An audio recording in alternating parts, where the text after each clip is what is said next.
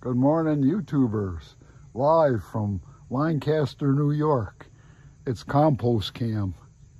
And these tumblers work pretty good. There's a lock on the side. You gotta pull that off. Let me see.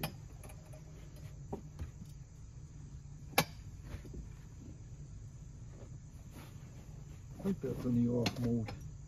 Yeah, up here's the off mode. So you can give it a spin around. And I had this thing full of shredded tomato plants that were choking my rose bushes out. I hate to kill tomatoes that grew up from seed, but they just got too big and were hanging way over the driveway.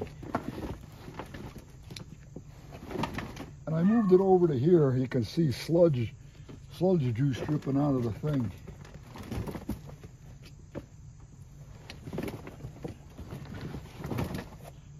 Then you got to put the lock back on. All right. And the lid, you got to close and open this way. And that's a little tricky to get on there, but it works pretty good. And that stuff is starting to break down a bit. We'll do a deeper dive. Just to get my camera unloosed here.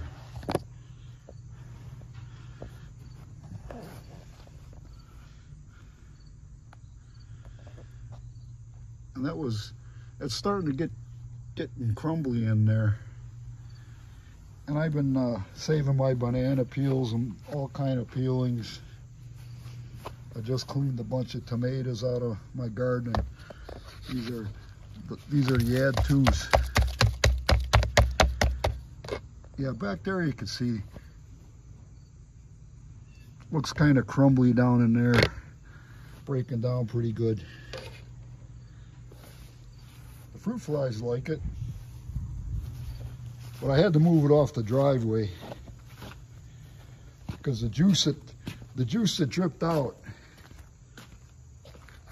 had some sludge stains. And my roses are doing a little bit better here now that I thinned out the tomatoes that were choking them.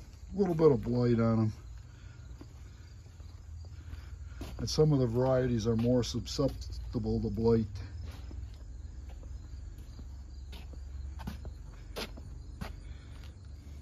The climbing Mary Holmes is a good one.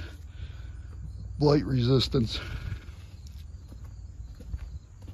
And a few of them died off. That's what happens when you buy cheap plants. You get what you pay for. God bless the YouTubers.